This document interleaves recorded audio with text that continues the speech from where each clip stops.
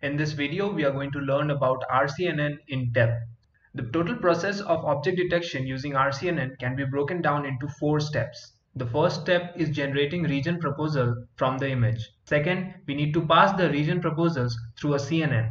And third, we'll be classifying those region proposals or the features using an SVM. And finally, we will be doing the bounding box regression.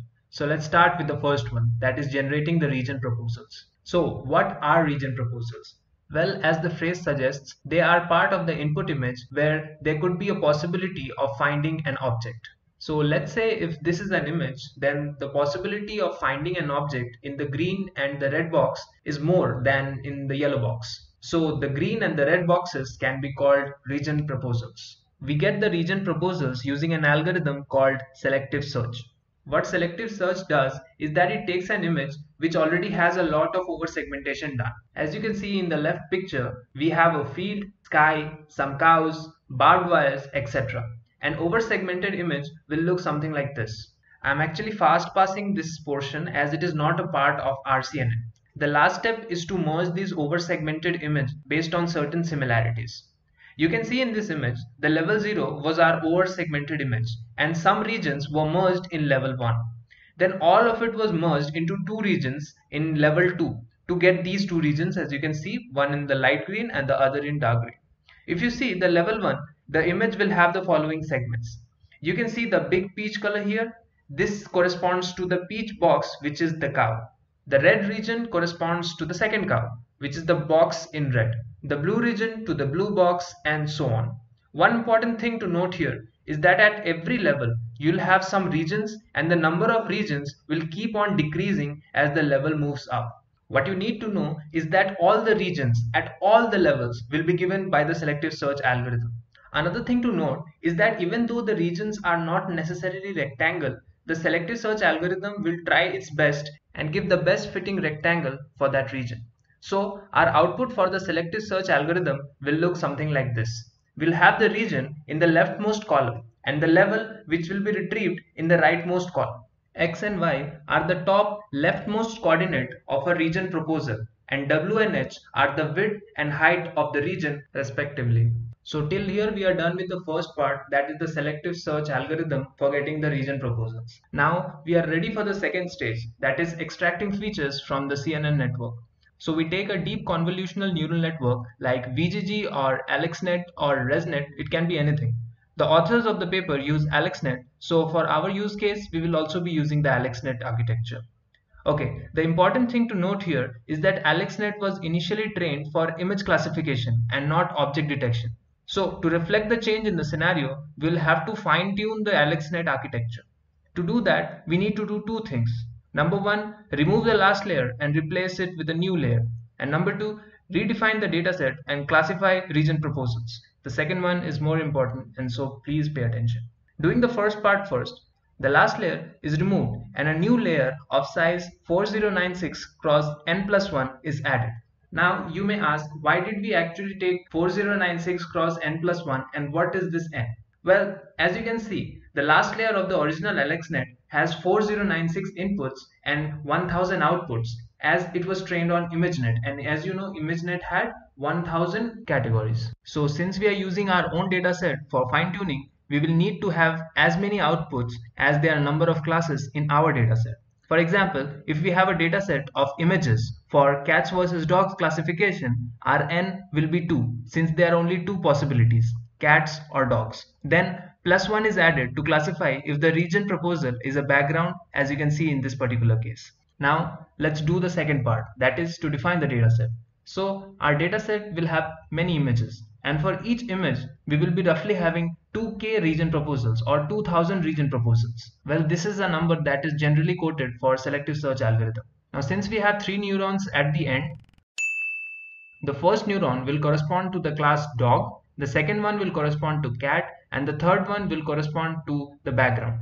Now the task we have is to find whether a region proposal has a dog, in which case the neuron 1 will fire, or a cat, in which case the neuron 2 will fire, or if it just has a background, in which case the neuron 3 will be fired. Now in our dataset we are having images with labels and ground truth bounding boxes, which are the top left coordinate x1, y1 and the bottom right coordinate x2, y2. So to classify each region proposal, what we do is to find an intersection over union with the given ground truth bounding box. I hope you already know the concept of intersection over union or IOU, and if you don't, there is a video in this channel, you can go and search for it. After having found the IOU, we see if it is more than 0.5, and if it is, then it is classified as positive for that class, else it is negative. Let's take an example and try to understand it more clearly. In this image, I have one cat and one dog. So let's say we run the selective search algorithm and get these as the region proposal. The real selective search algorithm will give you as many as 2000 region proposals. I have just taken a few to illustrate the example. So now what we will do is to take the red box region proposal as an example. If you see, it has some overlap with the dog bounding box in yellow, which is the ground truth. Since we have a large overlap, we say it has an IOU of 0.8. Now that 0.8 is greater than 0.5, it will be classified as positive for the class dog, or it will fire the first neuron. Similarly, the green box, let's say, has an IOU of 0.3 with the dog ground truth yellow box. It will be taken as negative, that is, only the neuron 3 will fire. Similarly, the black bounding box, let's say, has 0.7 IOU with the blue cat box. It will be taken positive for the cat class and neuron 2 will have to fire. Then we have this orange region proposal that has an IOU of 0.4 with the blue ground truth bounding box of the cat. And so this is the negative region proposal and neuron 3 will fire. Lastly, we have this purple bounding box that has an IOU of 0 with any other bounding box, and so it is just negative. At last, the region proposal will be associated with a neuron, and the fine-tuning of the AlexNet can start. You should also notice one thing, that I have saved the IOU that I have got for each region proposal, as it will be used while training the SVMs. There is one last thing, the size of the region proposals. As you can see that the red bounding box for dog is a lot bigger than the black bounding box for cat. And one restriction on CNN is that they take images of a constant shape. To solve the problem, we scale all the region proposals to the size 227 x 227 as suggested by the paper. So after having done all of this, we train the AlexNet with this dataset and with a low learning rate. Once the AlexNet is fine-tuned, we again remove the last layer and pass all the scaled region proposals to get the output from the second last layer. This would finally give us our features for each region proposal, and each such feature vector has a size of 4096. So this much would conclude the second part. Now we'll come to the third part, that is training the SVMs. So when it comes to SVMs, we need to understand that we will have to train as many number of SVMs as there are classes in our dataset. So in our case, we'll have to train 2 SVMs as there are 2 classes, cats and dogs. Given a region proposal, the SVM is responsible to find whether there is the object that it has been trained upon is present in that particular region proposal or not. For example, for the red region proposal, we pass it through the CNN and get a vector of size 4096 and then pass it through the dog SVM to get the score. The score that SVM produces will tell us whether there is a dog present in the region proposal or not. So this is how it works. So now let's try to understand how the SVM will be trained. For that, we will again see our IOU dataset that we created earlier for the region proposals. So let's say we are going to train our first SVM, that is the SVM for dogs. To do that, what we will do is that we will take all the region proposals that have less than 0.3 IOU with the dog ground box. So in this case, all the bounding boxes will be negative except the red bounding box because it has an IOU of 0.7 which is greater than 0.3. So this will give us the negatives for the dog SVM. We still, however, do not have the positives.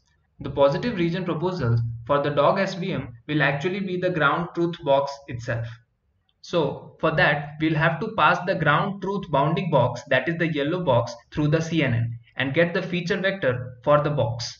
This feature vector will be labeled as 1, whereas all other vectors will be labeled as 0. So for training the dog SVM, our dataset looks something like this. So this image gives us only one ground truth box. However, there will be multiple images, so we will have enough positive examples to train the SVM. Similar thing will happen while training the cat SVM, but there is one important thing that you should look out for, and that is what we are going to see right now. And that thing is the orange region proposal. Now during the fine tuning of the CNN phase, The orange bounding box was taken as negative for neuron 2, as its overlap was less than 0.5. But for the SVM training, it will not be negative, as 0.4 is greater than 0.3. So in this case, it will be taken as non-negative. So the important thing to note here is that the threshold was 0.5 for negative and positive during the fine-tuning phase. However, only for negative during the SVM training, we take the threshold to be 0.3 and not 0.5. So lastly, the dataset for the CAT SVM will be all the feature vectors of all the region proposals with IOU less than 0.3 for the negatives. For the positives, we will again be taking only the real ground truth boxes. So now that our dataset for both the cat and the dog SVMs are made, we can train the SVMs.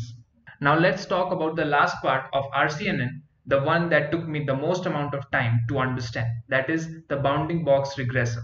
So for the bounding box, what we need to understand is that we will be only taking those region proposals that had an IOU of greater than 0.6 with the ground truth boxes. For the architecture of the regressor, we will have a simple one-layer neural network. But this time, the input to the neural network will be the pool 5 or the max pool features of the CNN, as you can see on the screen right now. So the shape of the regressor neural network is 9216 cross 4. We will have 9216 as the input size because once we flatten the max pool layer of pool 5, we will have this as the size. Finally, we will be having 4 outputs, and the logic of the 4 outputs will be explained now. So the idea of the regressor is to correct the coordinates of the region proposal and make it closer to the ground truth box. The question that we need to answer is how are we going to create the training data for the regressor? We do that by taking all the region proposals which had an IOU greater than 0.6 and the ground truth box associated with it. We then do a transformation using this formula, as you can see. So for the example, you can see here that Px and Py are the center coordinates of the region proposal, and Pw and Ph are the width and height of the region proposal respectively. Similarly, Gx, Gy, Gw and Gh are the center coordinates along with the height and width of the ground truth box. Then we apply the formula and get the respective Tx, Ty, Tw and Th. The above process can be done without the CNN as it does not involve the features. Now, for the region proposals that had an IOU greater than 0.6 with the ground truth box and for which we found the Tx, Ty, Tw and Th in the above step will be passed through the CNN and the features of that will be taken. Remember, the CNN that we are talking about is the fine-tuned CNN. Its pool 5 features will be taken and passed through the regressor neural network and the values will be obtained. Now, the idea is that we have to make these 4 values which are predicted to be equal to or at least close to Tx, Ty, Tw and Th individually. As you can see, the loss function also suggests that. If you look at the loss function closely, they are trying to reduce the mean squared error loss between the 2 predictions. There is also a regularization term which we can see here. So that was it from my side. Thank you very much and bye.